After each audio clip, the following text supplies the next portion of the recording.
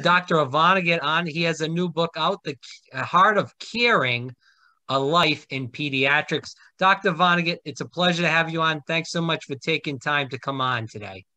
Thank you. All right, so we're going to kick around the book and all things healthcare in general. Tell the viewers as we start a little bit about yourself in general, why you wanted to write this book. I wanted to write this book because I wanted to say what a wonderful career I've had taking care of kids. And I also have seen things change from service to money. And I think medical care is supposed to be about helping people. And I see the next generation coming up and they're told what to do and when to do it. And very few doctors coming up have the kind of choices I've had. Thank you for doing that. So what made you want to get in the medical field in general? It's such a tough field with, like you said, there's so much money involved in it now. Obviously, there's malpractice issues. There's all kinds of stuff. So what made you want to go into this crazy, but, rewarding field? Yeah, it didn't used to be so much about money. When I started, my visits were $10, $15, and $20. Overhead per cost with $3 a visit. So when it was the right thing to do, we could and did give away care. I was a hippie. I was a very good hippie. And we all thought the world was going to end. And I think a lot of our teachers and parents thought the world was going to end. So myself and a few friends headed out to British Columbia and to set up, a self-sufficient farm. We built buildings. We did a good job. But then when the world didn't end and I was asking myself, okay, what do you do now? Or what should you have done?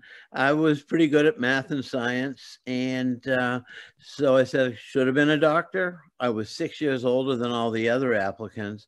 And I should have been a doctor. And I went to UMass Boston, got lucky and got into medical school. Can you talk about your feelings with the healthcare system? I know you dabbled in a little bit earlier about this, but it seems like the system is really focused on profits. I mean, we just saw Pfizer on the vaccine this past year in 2021. They made $35 billion just on one vaccine, not on all the other drugs they've had. So that's just one company in many, with the opioid crisis too in a full effect still. It seems like the healthcare crisis in this country is really insane. It is insane. And we as a country are paying $4 trillion for second-rate health care. And, when I was a kid and I broke my arm playing football, I went to the local hospital and they fixed it 10, 15 bucks. Right. And it is because of the insurance companies, because they can and do make a lot of money. They don't make money treating HIV. They don't make money treating hepatitis A, B, and C. They don't make money treating autism. It's just not worth it. They make money on blockbuster drugs and that's all they care about. They don't do research to advance research, but it's incredible because you look at the math and you say, well, any other place in the industrial world could do what we're doing for $2 trillion or less. So that's $2 trillion, not a small amount of money that could be pumped back into science, could be pumped into curing things like autism. And that $2 trillion is just being eaten up into profits. And we allowed that. We back in 1973 or whatever, we as a country, our Congress, as I like to call it, the best Congress money can buy. That's true. But they said, okay, HMOs and these guys can be run for profit. And so they can and they do. And the whole thing about Blue Cross Blue Shield and everything is a lot of their money is made by dumping expensive patients into Medicaid. Some of the patients I talked about in the book had complicated systems, which were going to cost Blue Cross a lot of money, who were still taking in $20,000 per family, said, you know, there's a great program that takes care of complicated kids like you. It's called Mass Health. We're going to counsel you to, and they did. So these complicated, expensive patients were ditched by Blue Cross. In that case, I think it was Harvard Community, but it doesn't matter because they're all doing the same thing. But anyway, so they got out of paying for this expensive kid and others just by dumping them into Medicaid. So, you know, I've heard a lot about this, and I want you to kind of state the record if you have answers about this. You know, throughout the COVID crisis, and this is even before the COVID crisis, so I'll even talk about that. So most of these hospitals are owned by private equity companies. They're cutting jobs, especially right now, from nurses and doctors. So we already have that issue where they cut their hours, they cut them out because they want to make that profit, as you stated. Along with that, we have the vaccine mandates and the firing of people, nurses at hospitals, and that issue in some states. So it's a 2-for-1 there, where these people are either getting let go because private equity wants to make more money or because they don't want to take the vaccine. You know, it's causing long waits in the hospital.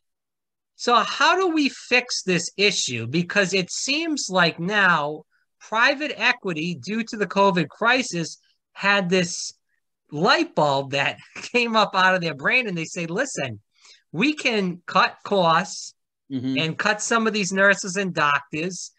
And if we want to say it's the vaccine mandate, we can do that too and use that as an excuse.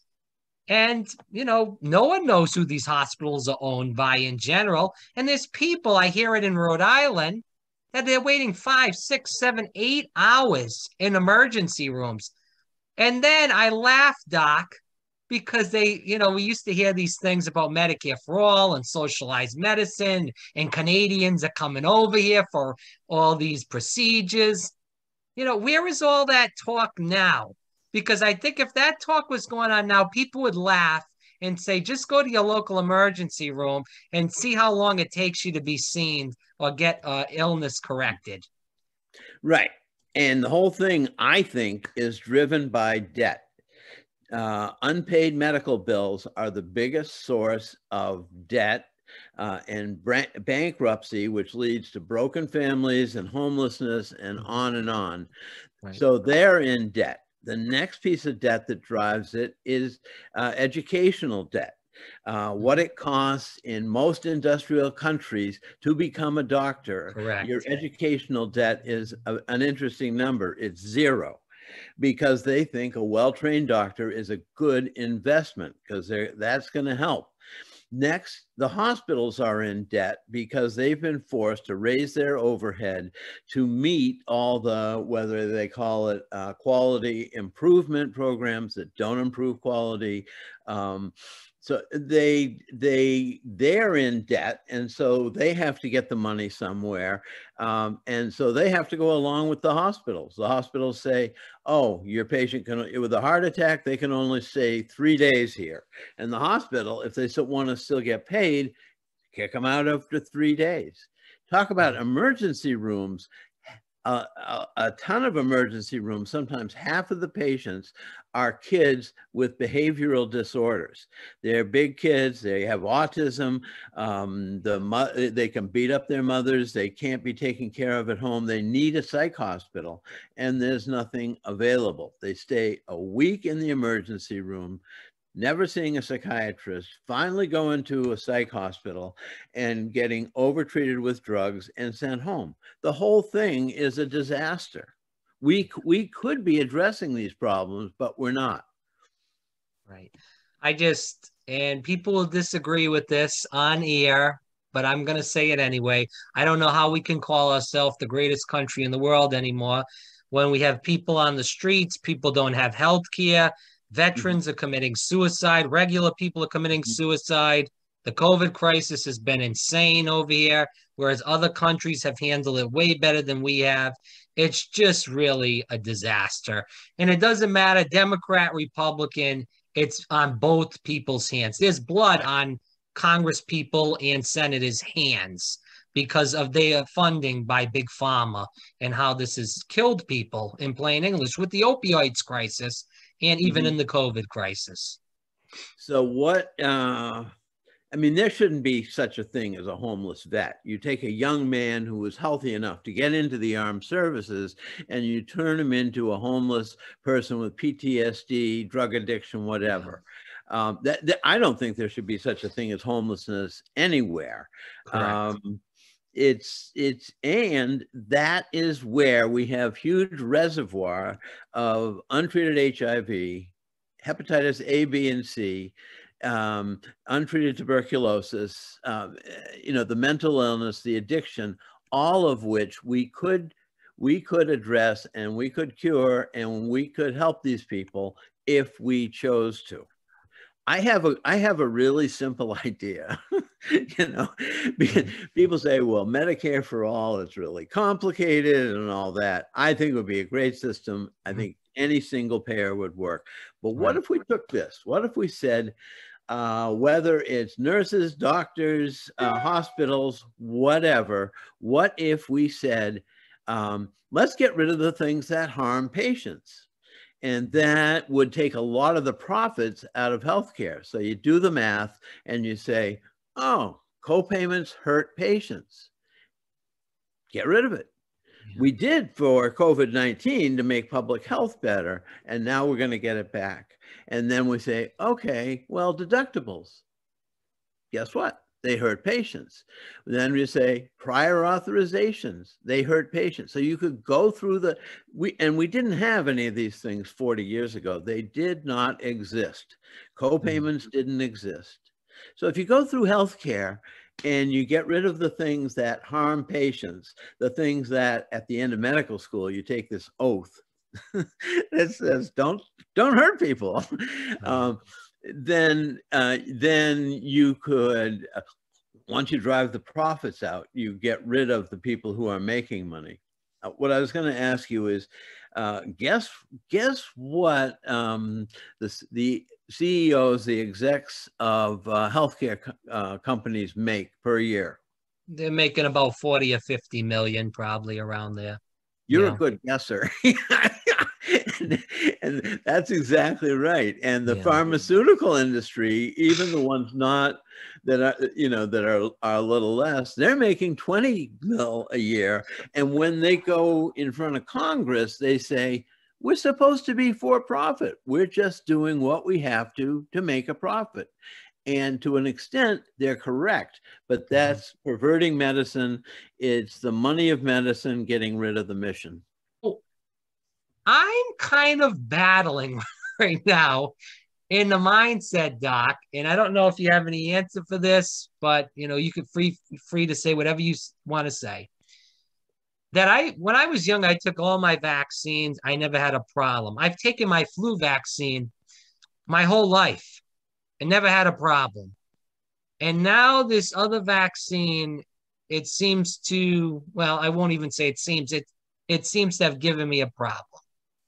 Where this happened 2 weeks after the vaccine. I've talked to many doctors from Johns Hopkins, from doctors to Baylor University, and they say that that's when it kicks in after 2 weeks, this shot, supposedly.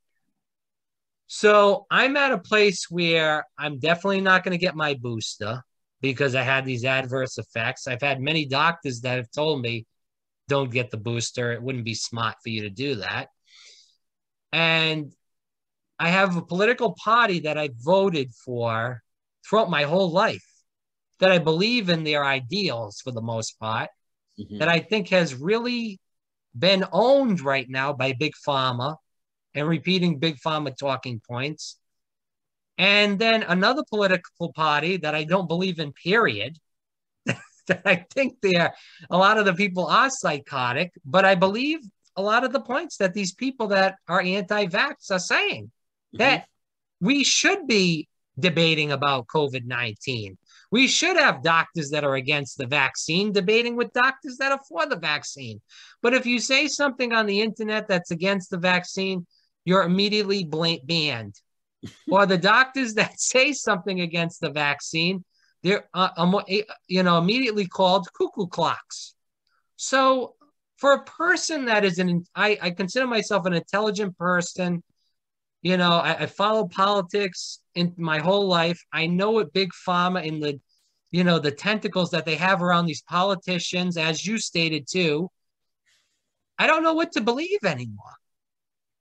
I don't think anybody knows what to believe anymore. And I think it is the money versus mission thing. I have been dealing with vaccine refusers my whole career. And what I end up saying is, yes, the pharmaceutical industry, they're liars, robbers, and thieves. The insurance people are liars, robbers, and thieves. But you're still better off not getting whooping cough and tetanus. But it becomes part of people's core belief. That's the problem now. It's not just people believe and in the Democratic Party. A couple of things about being a Democrat, which Will Rogers, who was a great comedian in the Depression, it was asked if he belonged to an organized political organization, and he said, "No, I'm a Democrat." And and I was raised, and I honestly believe if I ever voted for a Republican, my right hand would fall off.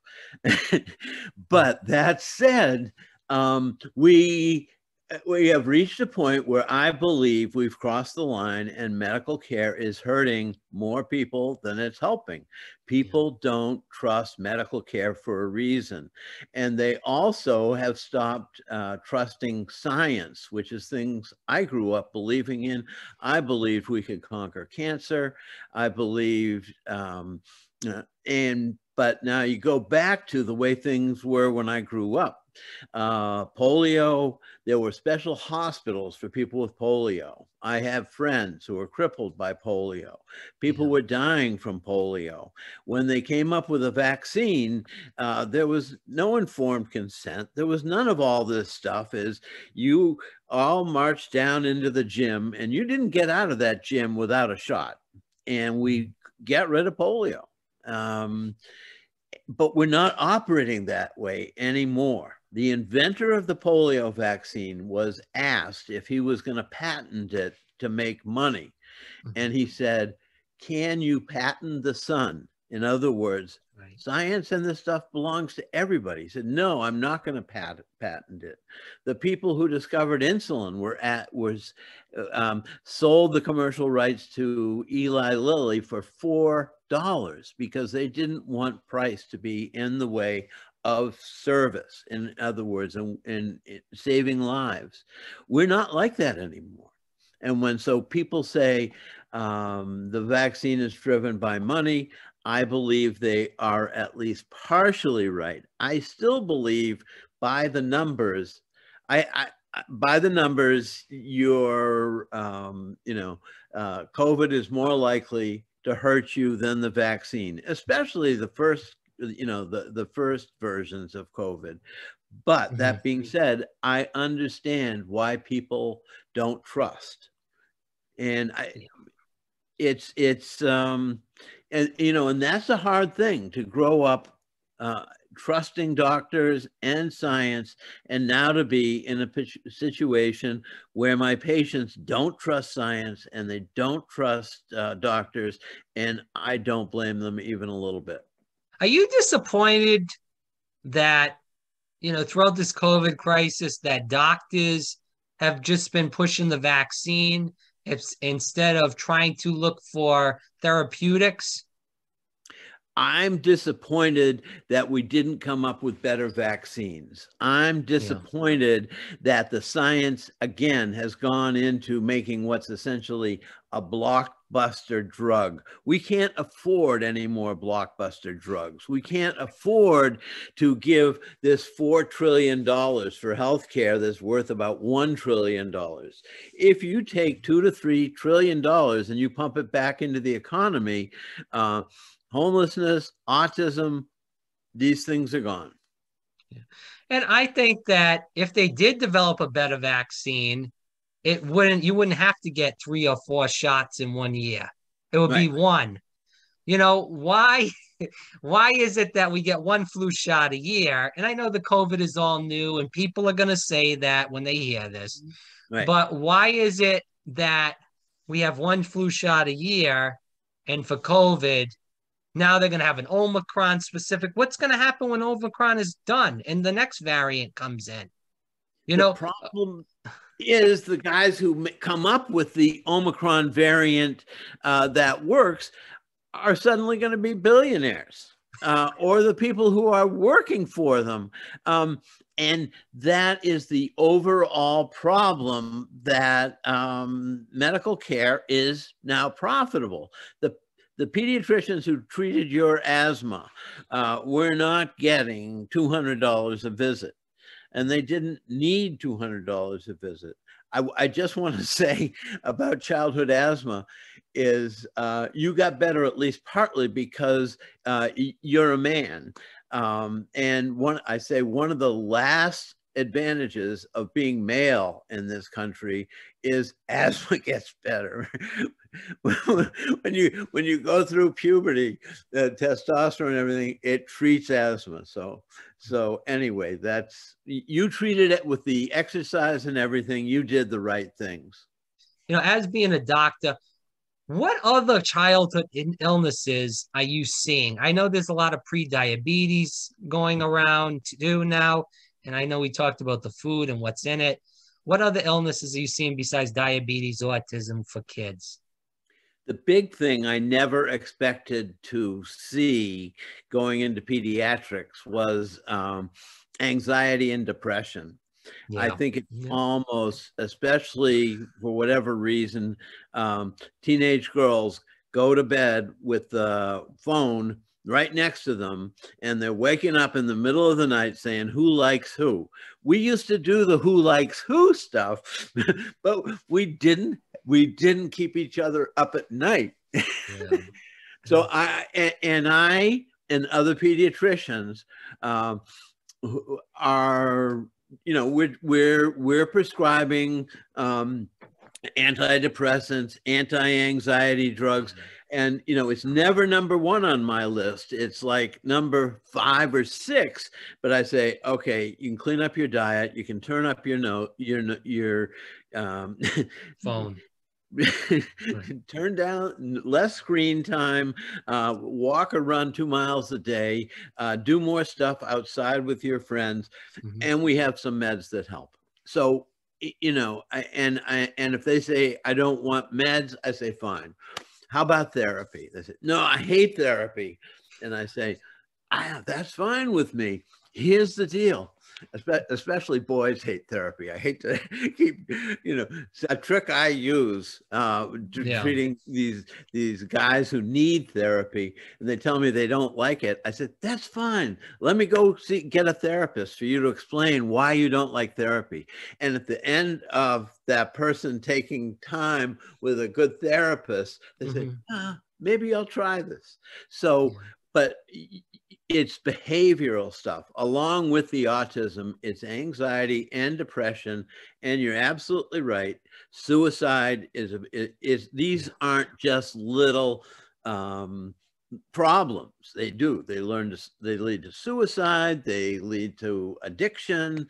They lead to people stopping, you know, not caring about school, not caring about sports, because the anxiety is so overwhelming. Right. But you know, there are a lot of things you can do. The one my wife likes, and my patients think are crazy. I ask all these things. Do you care about money? No. I said, I'm out of ideas. Why don't we get you a puppy? You know, and and they say, okay, you know. And I think to take care of something else, and then you start the argument with the parents about whether or not they can get a puppy. But to get a kid drawn into that argument, it helps get rid of the anxiety and the depression. I truly believe that. Oh, no. I was just going to say, you go to these doctors, some of them, and they just you tell them the symptoms. And like you said, they don't talk to you for a long period of time. They just get that prescription pad out and start writing out the prescription, and that's it. And it's right to pills. It's right to these anxiety or depression medications, and that's it. And they will see you in a month or 2 months or something like that. And it's crazy, you know what I mean? But like you said, for most doctors, and I know you do it differently, for most doctors, they don't sit down and have a conversation. It doesn't have to be a 50-minute conversation. It could be like a 10, 20, 30-minute conversation, as long as it's in depth and you ask the correct questions. Right. And as long as the doctor makes a connection with you, because Right. I don't, and caring. I mean, I don't think doctors care as much as they used to. No, not at all. I agree with you 100%. It's about, like you said, it's mass production because of the student loans. And no one talks about that. The student loans, they talk about it. The only way that they say, oh, well, we don't want to help people with and get rid of the student loans because somebody that's rich, might get away with something. That's life. If we're in a Medicare for all system, people that are rich are going to be in the system too.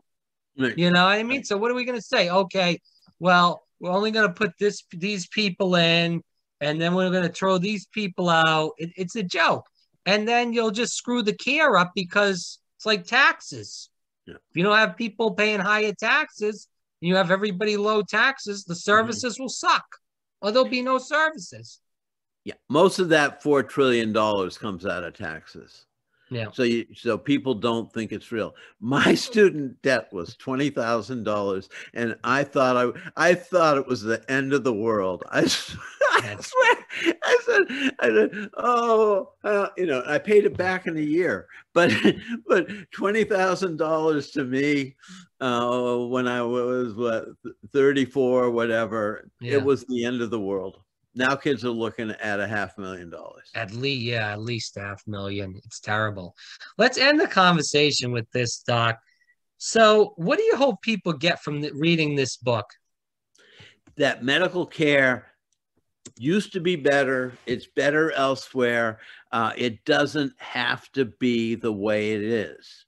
I mean, we can do something, even just a simple thing like getting rid of co-payments. Right there, you have saved families hundreds of millions of dollars. So I think there are very specific things that are hurting patients that we could get rid of. So I don't think people should accept medical care the way it is. I think they should know it can and could be different. And for doctors too. I've had a great time practicing medicine, and I think the burnout and all that is people doing what people tell them to do rather than what they know they should be doing for their patients. So I think I'm an optimist, and I think there are lots of ways we can make things better. Dr. Vonnegut, again, the book is The Heart of Caring, A Life in Pediatrics. You can get it at your local bookstore, Barnes & Noble, or if you have to, I don't like to promote Amazon, but you can get it there too. Yeah, Doc, it exists now. So it was delayed, but the book. And it is Amazon. Most of what it used to be the New York Times or whatever. Now it's what is your rank on Amazon? Right. That's crazy.